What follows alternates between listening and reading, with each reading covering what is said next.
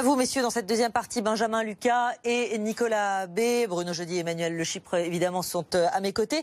Alors, vous avez entendu Rachid Mbarki le rappeler, Marine Le Pen qui proposait ce matin que les enfants d'étrangers clandestins n'aient plus accès à l'école gratuite. Nicolas Bay, l'école gratuite pour tous, c'est donc pas un pilier de la République ? Pour tous les Français, oui, bien sûr. Pour les citoyens français, bien sûr.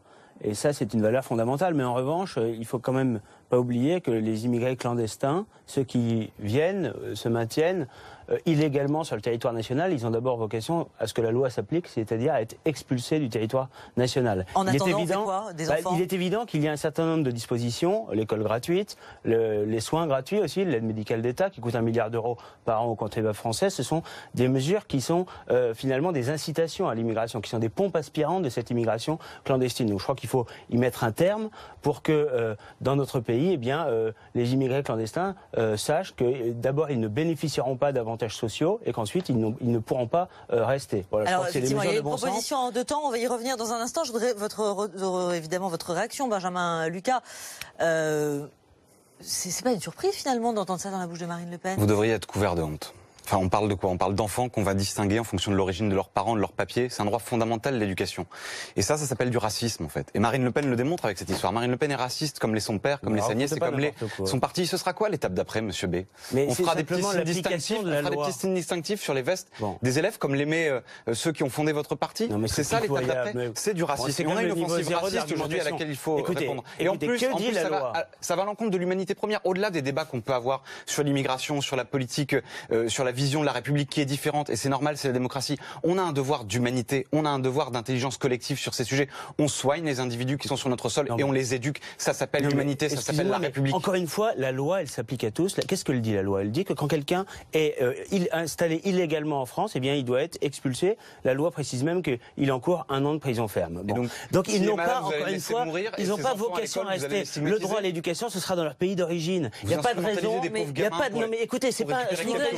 Vous savez ce qui est, ce qui est vraiment inhumain, c'est la politique qui consiste à dire à ces gens-là, venez en France, vous serez soignés, vous serez logés, alors qu'on a 6 millions de chômeurs et 9 millions de pauvres. Le résultat, c'est que beaucoup de ces malheureux prennent des risques considérables, engraissent les mafias et les passeurs et viennent parfois mourir en Méditerranée.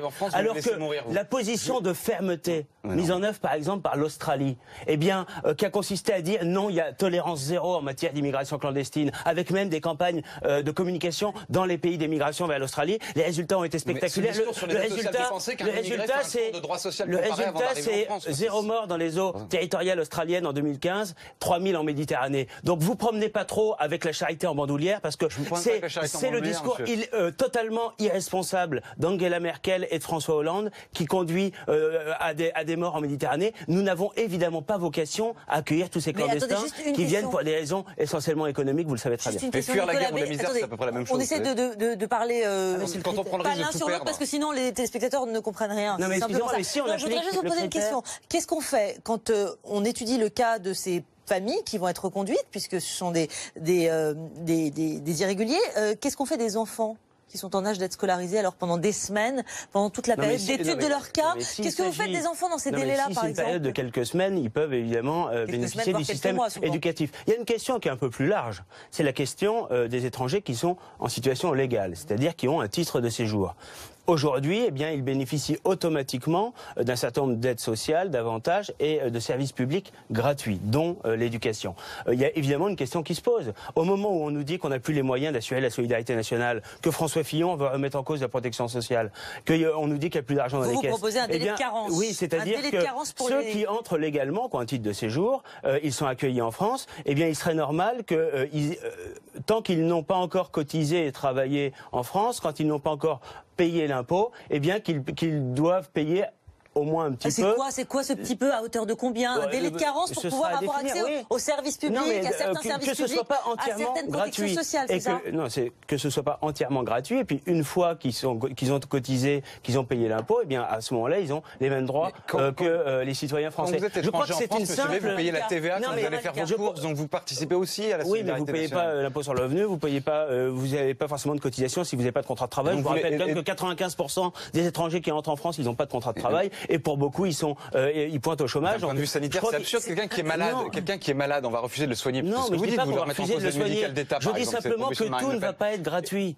Que tout ne va pas être gratuit parce qu'aujourd'hui, ce sont les Français qui en font les frais. Au moment où on paye 1 milliard d'euros par an pour soigner les clandestins avec l'aide médicale d'État, dans le même temps, eh bien, il y a des centaines de milliers de familles françaises qui n'ont plus les moyens de se soigner convenablement. Et donc, je crois qu'il faut appliquer dans ces domaines-là le principe simple de priorité nationale. Ça n'est d'ailleurs pas l'exclusivité nationale. C'est-à-dire que les Français sont prioritaires. Ils ont, parce qu'ils sont citoyens français, un certain nombre d'avantages supplémentaires. C'est d'ailleurs ce que propose Theresa May en Grande-Bretagne. Il y a beaucoup de pays, beaucoup de grandes démocraties occidentales qui appliquent ces principes simples. On fait une distinction entre le citoyen et celui qui ne l'est pas. Vous avez vu, et ça n'est pas injurieux pour celui qui est étranger en situation légale. Sachant que les travaux qui avaient été faits montraient que les immigrés contribuaient positivement au système de protection sociale britannique. C'est-à-dire qu'il coûtait moins.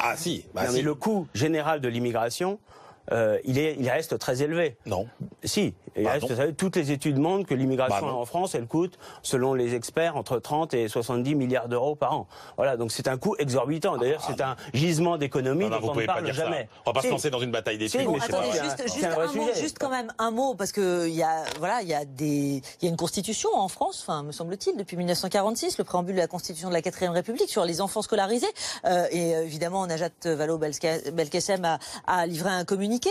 Donc, sur cette question-là, précisément, c'est un détail pour Marine Le Pen. C'est un détail, les risques d'inconstitutionnalité. Non, mais souvent de détails, extrêmement d'ailleurs. La déclaration des droits de l'homme et du citoyen, ne l'oublions pas. Tout enfant résidant en France doit dès 6 ans étudier au sein d'un établissement scolaire public ou privé jusqu'à l'âge de 16 ans sous peine de poursuite pénale à l'encontre des parents. Vous en faites quoi? Je comprends pas. Il n'est pas indiqué que c'est gratuit, ça. Il est simplement indiqué qu'ils ont le droit, que la France fournit la possibilité d'entrer dans le système éducatif. C'est tout à fait différent. Quant aux conventions européennes, je crois que dans ce domaine-là, comme dans beaucoup d'autres d'ailleurs, il faut aussi les remettre en cause. Il faut renégocier les traités européens pour défendre nos intérêts. Il s'agit simplement que les Français décident des lois qui s'appliquent en France et que ce ne soit pas décidé à Bruxelles. Benjamin Lucas, finalement, il n'y a pas tellement de surprise. C'est dans la logique du programme de Marine Le Pen. Ah oui, moi je ne suis pas surpris. L'extrême droite est raciste dans ce pays. Mais arrêtez de raconter n'importe quoi. Si vous pouviez argumenter un tout petit peu, au lieu d'insulter, on gagnerait en qualité. Et ce serait un témoignage de respect aussi pour ceux qui nous écoutent. Mais je respecte tout à fait ceux qui nous écoutent. C'est un débat argumentaire avec des convictions qui vous posent. Non, mais honnêtement, vous êtes bêtement insultant. Expliquez en quoi vous n'êtes pas d'accord avec la priorité nationale. Vous préférez que les étrangers, y compris clandestins, manifestement, soient mieux traités que les citoyens français. C'est un point de désaccord entre nous. Je pense, monsieur, qu'il y a des droits fondamentaux, le droit à l'éducation, le droit à la santé. Quand on a des gens sur notre territoire, en fait, on les soigne, on les laisse pas mourir. Est-ce que vous êtes pour l'application de la loi républicaine? C'est-à-dire, est-ce que vous êtes pour l'expulsion des clandestins? Je vous pose la question. Non, moi je n'y suis pas favorable. Voilà, bon, vous voulez pas appliquer la loi. Je pense qu'on n'accueille pas assez. Et je finis sur une chose, parce que la question de la Constitution que vous avez soulevée, elle est essentielle. Et c'est une vieille habitude de l'extrême droite, dès qu'elle arrive au pouvoir, en France ou en Europe, de remettre en cause ce que sont les piliers de l'État de droit et les piliers de la République. Et moi je suis attaché, monsieur, à ce que cette République, elle fonctionne sur des valeurs et sur des fondements qui ont fait jusque-là consensus. La droite et la gauche, à chaque fois qu'ils arrivent au pouvoir, font des modifications de la Constitution. Mais qui respecte ses équilibres fondamentaux. Non, vous faites des modifications constitutionnelles à répétition. Et aujourd'hui, vous êtes en train d'expliquer que ce serait un scandale si on faisait une modification constitutionnelle que je ne demande même pas. Mettre en cause l'égalité, la fraternité, moi, ce que je remets en cause, non mais parlez pas de fraternité parce que le résultat de la politique des socialistes au pouvoir depuis 5 ans, c'est tout sauf la fraternité. C'est la politique la plus antisociale que la France n'a jamais connue, avec des millions de contribuables parmi les plus modestes. Mais en revanche, la remise en cause de traités européens, c'est un vrai sujet parce que aujourd'hui, c'est vrai, un certain nombre de traités européens imposent des choix à la France, imposent des choix au peuple français qu'il faudrait mettre en cause pour retrouver notre souveraineté en la matière. Nicolas Bay, juste le slogan pour la campagne, c'est la France apaisée. Le slogan de Marine Le Pen, c'est la France apaisée. Jusqu'à présent, elle a tenté d'éviter les déclarations polémiques, à l'image de celle de Jean-Marie Le Pen, exclu en août 2015 du Front National. On est typiquement là, on est dans un retour en arrière, une marche arrière colossale. Mais pas du tout. Avec une provocation. Vous avez vu évidemment le déferlement de réaction aujourd'hui. C'est parce que Fillon aujourd'hui est votre adversaire. Écoutez, en quoi ce serait une provocation de dire 1, on applique la loi s'agissant des clandestins, 2, on établit un principe de priorité nationale que nous souhaitons d'ailleurs appliquer pour l'emploi, pour les logements ou pour les aides sociales. D'accord, monsieur Bay. Mais j'observe que ça faisait longtemps que Mme Le Pen n'avait pas parlé d'immigration. Et là, tout à coup, aujourd'hui, elle nous en parle. Alors, est-ce que c'est lié au fait que c'est vrai que François Fillon a réussi sa primaire et que du coup ça vous embête un peu. Et puis de l'autre côté, on a une représentante éminente de votre parti, Marion Maréchal-Le Pen, qui vient d'avoir quand même un clash assez important avec Marine Le Pen. Elle est soutenue d'ailleurs par une dizaine de responsables de votre parti. Est-ce que finalement c'est pas un moyen de détourner un petit peu les difficultés de... Non, absolument pas. Il s'agit simplement de parler. Non, il s'agit simplement de parler des sujets qui préoccupent les Français. Voilà, encore une fois, on est aujourd'hui dans une situation économique et sociale dramatique. Vous savez, on s'inquiète pas du tout. On s'inquiète pas du tout de François Fillon. François Fillon aujourd'hui, il est dans la situation qui était celle d'Alain Juppé il y a 6 mois. Je suis pas sûr que ce soit la situation la plus enviable. Bon, donc il y a eu la primaire de la droite. Oui, d'accord, mais on verra ce qui restera encore une fois de François Fillon dans quelques mois. François Fillon sur la base d'un programme qui quand même quelque part embête une partie des dirigeants de votre parti qui reconnaissent eux-mêmes que François Fillon bloque une partie des gens qui pouvaient passer des Républicains au Front National. Moi je crois qu'il y a 8%, 9% du corps électoral qui s'est déplacé à la primaire. Les études ont montré d'ailleurs, les enquêtes d'opinion, que c'était sociologiquement très étriqué. C'est tout sauf l'électorat populaire qui s'est déplacé. Et je crois que François Fillon, à la fois en raison du calamiteux bilan qui a été le sien avec Nicolas Sarkozy entre 2007 et 2012 et le projet qu'il défend, qui est un projet qui laisserait de côté 90% des Français, je pense que sa candidature est mal engagée dans cette bataille présidentielle. Nicolas Bay, elle a fait toute sa campagne jusqu'à présent pour rassurer les Français avec, je répète ce slogan, la France apaisée, rassurer notamment les Français de gauche. Là, on est vraiment dans un coup de canif. Il s'agit d'abord de défendre les intérêts fondamentaux des Français. Il s'agit de les rétablir dans leurs droits fondamentaux. Et c'est ça le sens de la candidature de Marine Le Pen. La France apaisée, c'est un objectif. Mais pour parvenir à cet objectif, eh bien, il faut évidemment qu'on mette fin à un certain nombre d'injustices sociales qui sont insupportables. Moi, je ne me résous pas, excusez-moi, à voir des clandestins qui sont logés dans des châteaux, dans des stands de vacances, alors que dans le même temps... Non, pas du tout.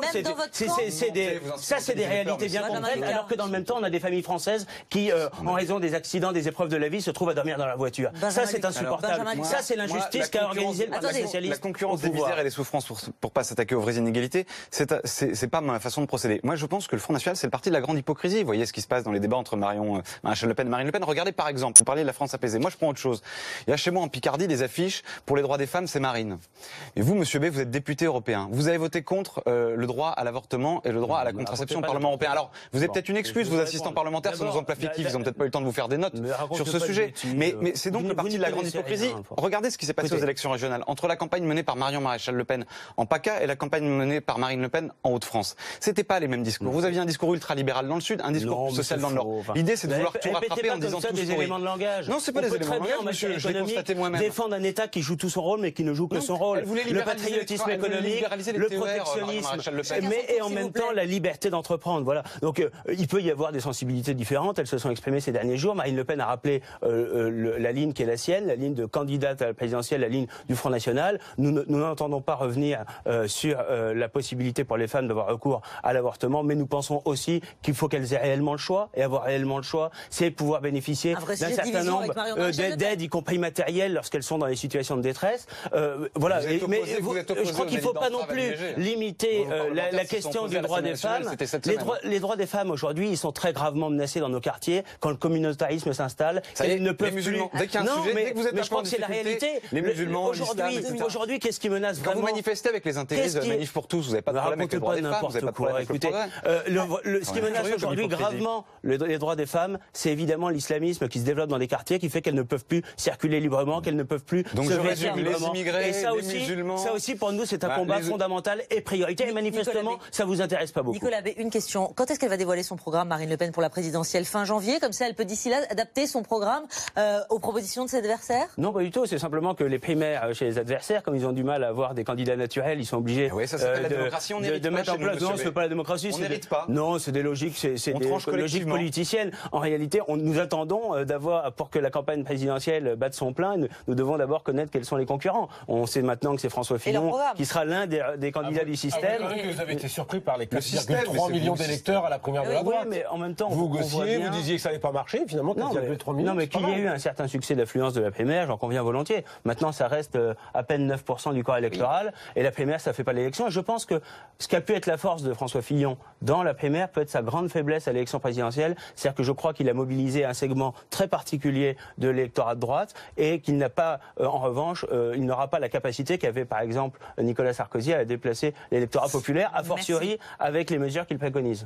Merci à tous les deux, Benjamin Lucas, merci. Merci Nicolas Bay. Restez là parce que nouveau candidat, nouvelle candidate à la présidentielle 2017. 3 lettres. Une revenante. Mam. Michèle Alliot-Marie. Ça vous dit quelque chose, ça vous rappelle? Ministre de l'Intérieur, ministre de la Défense d'abord, ministre de l'Intérieur. Et avant, elle avait été ministre au sport, secrétaire d'État aux universités. Presque une carrière ministérielle de 12 années, un record sous la Ve République. Elle avait tenté de manière très brève d'être candidate contre Nicolas Sarkozy en 2006, on l'a oublié aussi. Et puis là, elle se rappelle au bon souvenir des quelques personnes qui étaient sur les réseaux sociaux ce soir, dont moi. Et Michèle Alliot-Marie est candidate. Alors ça, c'est une surprise parce qu'on avait pensé qu'elle avait fait une petite tour de piste à la primaire. Et puis finalement, ça n'avait pas marché, faute de parrainage. Et puis finalement, ne pouvant passer par la case primaire, elle revient par la grande porte de la présidentielle. Maintenant, on lui souhaite bon courage pour les 500 signatures, parce que si elle n'a pas eu les parrainages pour la primaire, les 500 parrains, ça va pas être facile. Je crains que pour Michèle Alliot-Marie, ce soit le combat de trop. C'est dommage après une carrière ministérielle aussi longue. C'est un pied de nez à Fillon ? Elle le déteste. Voilà. C'est un point commun avec Henri Guénaud, qui lui-même est aussi candidat au nom du gaullisme. Ça fait au moins 2 candidats qui passent en dehors de la primaire et qui se revendiquent du gaullisme. Exactement. On vous rappelle pas quelque chose ? 1981, Michel Debré, Marie-France Garot. Voilà, j'étais trop jeune. Nicolas Bay, Benjamin Lucas, une réaction très rapide sur Cahuzac. La condamnation de Jérôme Cahuzac à 3 ans de prison ferme pour fraude fiscale. Sanction exemplaire pour vous, Nicolas Bay, Benjamin Lucas ?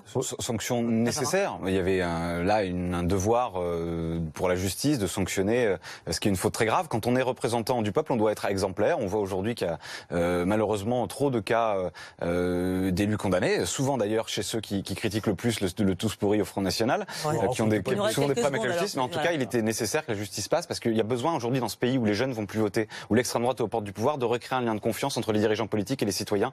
Et il fallait que cette décision de justice intervienne. Nicolas Bay. Moi, je crois que c'est en effet une décision exemplaire, mais qui est largement justifiée et méritée. Et finalement, Jérôme Cahuzac, il est un peu l'emblème de ce qui reste à bout de 5 ans de la République prétendument irréprochable de François Hollande. Merci messieurs, Benjamin Lucas, Nicolas Bay, Emmanuel Le Chypre, Benoît Jeudi aussi, merci. Le grand angle, Jean-Baptiste Boursier, ciao.